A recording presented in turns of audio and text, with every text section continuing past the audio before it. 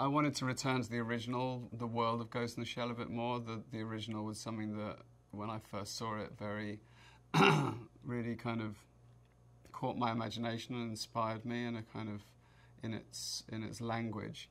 And so I kind of went back through, I took a lot of stills from the original innocent standalone complex, and I started to kind of collage a story. I'm not a very good writer, but I kind of know what I want it to say without being able to say it. So I wrote kind of, you know, the story and did it like a graphic novel, like a 110-page graphic novel, and then I showed him that, and it very clearly laid out the storyline and the type of story in the world and the visual aesthetic of it. The anime, to me, has a certain feeling to it that I think is very, very Japanese, but very science fiction. And it exists in a, you know, it's borrowed from popular culture and now as much as it's been borrowed from. And you see a lot of Blade Runner in there, you know, and then The Matrix borrowed quite heavily from it. So it's kind of, it's one of those other kind of, you know, bookmarks along the history of kind of science fiction cinema. And I feel we're just another kind of part of the legacy. You know, we're not reinventing it, we're doing due diligence to it, and we are continuing that legacy, hopefully, in a respectful way. As a filmmaker, it's great to start from something that inspires you, and so many of those images were a great kind of cornerstone for us, you know, taking on that legacy. And we didn't want to reinvent it from the ground up, but we also didn't want to copy it frame for frame. And her character's so fundamentally what's so kind of exciting about her. She's so kind of powerful and sexual, and she's non-human, and she's machine, that it's very intoxicating. You know, a lot of the scenes we kept in there, you know, we kept the gynoid geisha, we kept the trash truck, we kept some of the Hanka Corporation. So there's a lot of stuff in there. There's, you know, little things that as a fan I was obsessed with, like the Uzis coming out of briefcases that drop away, just leaving the handle of the gun, and just little things, the tank's still in there. So we kind of kept, you know, I think to me what were the most iconic pieces, and built the rest of the universe narratively to fit it. Ghost in the Shell is, in its simplest terms, the ghost is the human essence, the soul, and the shell is the machinate body, the carapace into which she's put. So the original Ghost in the Shell starts with a human brain being put into a machinate body. And that, to me, as a filmmaker, was an exciting kind of dynamic to explore. You know, where did that brain come from? What does that brain still think? What does that brain still remember? What is that brain told to remember? Can you reprogram a human brain the same way you can reprogram a machinate brain, you know, a computer? And I think it's a kind of, you know, it's a very interesting metaphor of where we are today, and, you know, how we are letting ourselves be entirely consumed by technology, and how does our soul, how does our shell, sorry, how does our ghost, how does our essence survive when everything around it is machinate? So we start with our lead character, the Major, played by Scarlett Johansson, who is a cyborg. She's got a human brain in a machinate body, and she is tasked with trying to track down the villain of the piece, really, who has, the opening scene of the film, has hacked into a group of Hanka scientists and stolen data from their brains through these hacked geishas whose heads explode and viscerally kind of engorge the data out of them.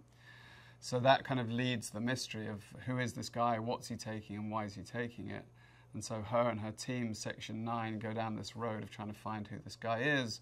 But as she journeys down the road, she starts to understand that her path and his path are closer than she thought, and she starts to understand not only what she is, but who she was before. It's in a kind of retro future in a way. I mean, some of the technology is very kind of, we have 70s cars and 80s cars and 90s machine guns, and and lots of cables, but then we're able to communicate telepathically through technology. So it's kind of its own world. There's no date on it, 2097 or something. It's just it's a parallel universe. We wanted to make something grounded. I try and use very little green screen. I try and create real environments as much as possible. And then a lot of this film, we've used miniatures, sets, real cities. We shot in Hong Kong for 3 weeks. And then we augment digitally on top of that instead of just putting people in a green room and creating everything digitally. So I think it's very very important to me that you feel like that world exists, that you can touch it, that you can relate to it, because the stories are complicated in science fiction. You need them to exist in a place where people feel that they could exist themselves. Well, Section 9 is really the team that Major works for. They're the kind of elite cyber terrorist kind of squad. They're the equivalent to a kind of SEAL team who deal in cyber terror in an urban environment. And they're all chosen for their specific enhancements and skill sets, and they kind of bolster her unit. So she's got a small but highly trained tactical unit. And then Hanka is the biggest kind of and most widely visible robotic company that deals with enhancements and cyber enhancements and robotics. So they built the Major. They build a lot of the technology throughout the film. And they are, I guess, the kind of the warm, fuzzy face of technology that everyone has basically, opened themselves to. Scarlett and I had a lot of conversations about, so many aspects of the character, so many facets of the character, the idea that it's a younger woman's brain, a girl's brain in a woman's body, that she has a body that's trying to reject her brain, the physicality of the shell rejecting the ghost, and they're trying to keep them together. How much of her is robotic versus how much of her is human? How do those behaviors manifest themselves, and what does she, how does she try to get back to that humanity? It's an interesting, and Scarlett did bring so much to it. She's really inhabited the role and brought a kind of a childlike quality to it, which I think is very important. It really is a kind of Pinocchio story in a way. And I think it was a very hard thing to do, because it's, you have to bring emotion to that character, and you can't just be the original. She's very kind of aloof, and that's kind of what's interesting about her, and it works in anime. But with cinema, like I said earlier, you need to be able to, get into that character. So, and she's very clever at kind of allowing us just those little moments where we get in, and then she kind of hardens and pushes us away again, and kind of keeps that dynamic going. And I think she's really, she really changes from the beginning of the film to the end of the film.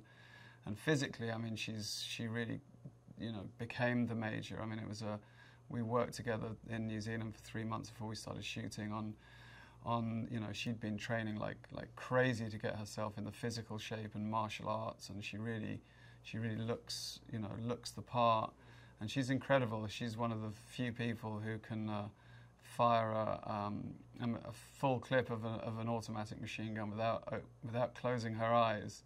It's quite something to watch, and she's incredibly good at pulling punches and like inches of millimeters away from people. She repeatedly punch, and it's terrifying to watch. But she's really, she really became the Major. She really, had the physicality and had the kind of the hidden anger and the hidden humanity. It's a really intoxicating character for her, I think.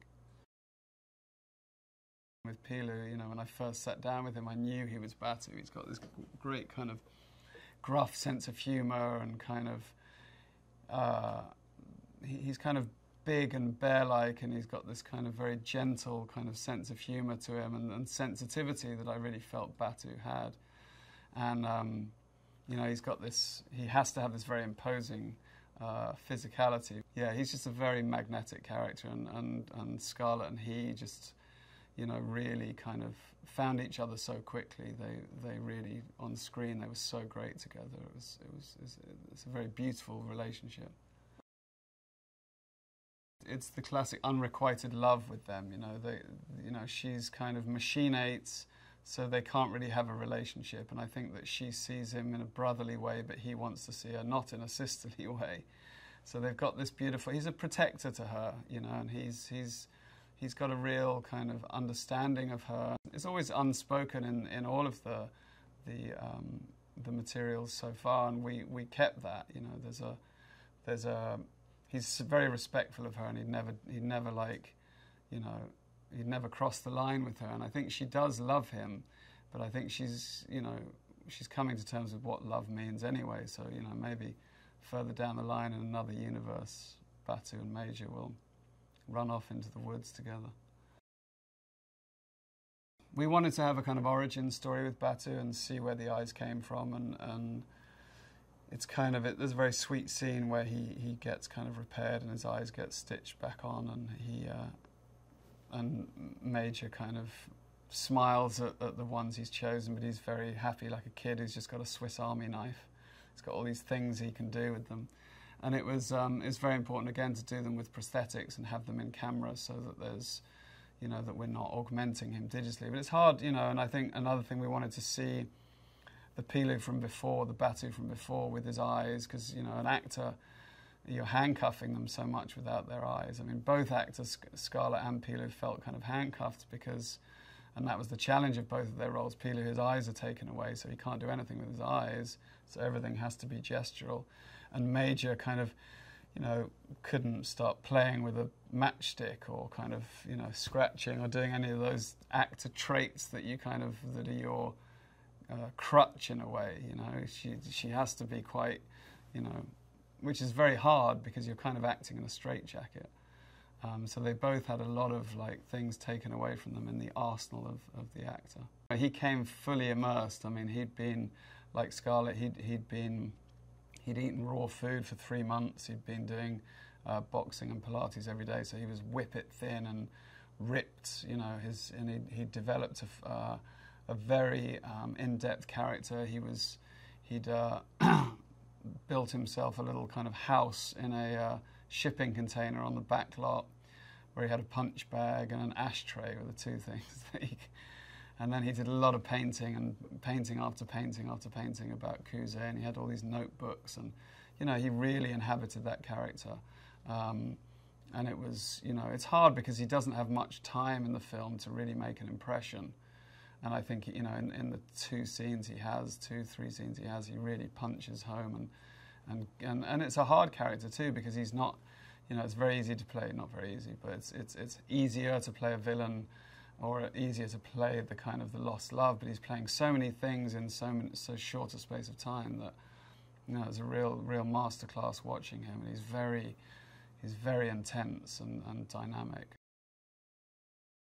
She plays Dr. Oulette, who is the head of Hanka Robotics and really is the mother of the Major. She built her. She's really impassioned about trying to save humanity. She believes that we won't exist if we don't evolve beyond our mortal kind of human forms. She's trying to preserve humanity, but in a way she's had to be conflicted by being funded by the military, who want something different. So the things that she is seeing in the Major, these glitches that are memories, fragments from her past, she is having to destroy for the military side of the operation, but she secretly knows that that's what she's really thriving for, because she's knowing that humanity is surviving through the transformation from human to machine. Juliette was the first person I thought of for the role, because I think she's such an emotional actress, and I felt we really needed someone to be the emotional side of the Major. And Juliette said no many times.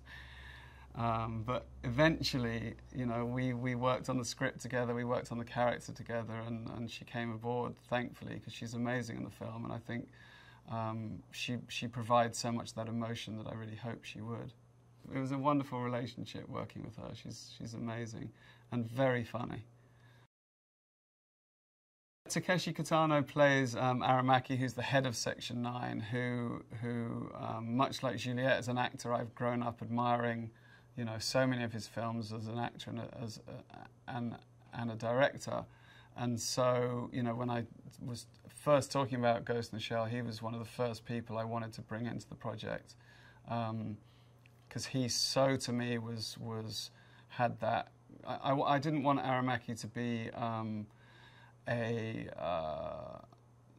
non-active member of the group. I liked the idea that he was like probably one of the toughest of the lot. You know, he'd been through his own wars and battles himself, and he still rocks an old revolver, but he's incredibly efficient with it, and he's kind of the patriarch to Major. And I think it's, you know, she's got this kind of strange and dysfunctional inherited family, and Takeshi was just a dream to work with. You know, such an incredible actor who just understands the power of what he's capable of. My relationship really stemmed through Richard Taylor, or as I should call him as an Englishman, Sir Richard Taylor. He's, you know, an incredible mind. He's one of those kind of people that, you know, when in filmmaking you do touch kind of technology, science and art, and he's one of the people who kind of crosses all of those. And he's really, he's kind of, you know, I don't use the word lightly, but he is quite a genius, kind of practically and scientifically and kind of artistically. And we had conversations with him very early on, and it just seemed like he was someone I really wanted to be involved with, and have his team work on the film, not just to like make stuff, but to have as like people to talk to about it. The thermoptic, again, very iconic to the film, and it kind of it's the way that Major kind of sneaks up onto him. So we shot the sequence with Major and with the skinny man, and then we just basically erased Major from it and just use kind of disturbance in place, because you want to get a feeling that she's there, but you don't want her to be completely invisible. So you see where she's splashing in the water, you see her approach. He knows there's something out there, he doesn't know what or where she is, so he's firing wildly at her. So it's kind of, there's a nice cat and mouse, she kind of toys with him. Pretty much everything was shot in Stone Street Studios in Wellington, New Zealand, which was built by Peter Jackson as he did The Lord of the Rings and The Hobbit. We did one big scene, the trash truck exterior was done in Wellington. So we called it Wellingkong, where we used as much of Wellington as we could, and we augmented digitally with set extension. And then most of our exterior stuff was kind of jammed into a very succinct and crazy 10-day shoot in Hong Kong at the end, which was great because it really gives the film that texture. Obviously, the original blueprint from Ghost in the Shell is Masamune Shirow's title of the same name, which was really our kind of Bible going forward. And when Oshii was making the anime, that was obviously, you know, his Bible too. And it's really amazing to see the still frame from the manga into a still frame from the anime into a still frame of the live action film. There's a real continuity that I think shows testimony to what he did, you know, nearly, what is it now, nearly 40 years ago. That still is culturally relevant to where we are today. So it's incredible how ahead of the time he was in the space that he's operating in the kind of the cyber terror world and we're starting to see it, you know, more and more as we sit in this election campaign now. We're seeing more and more that people are pulling strings digitally from afar and WikiLeaks, and so it's very timely.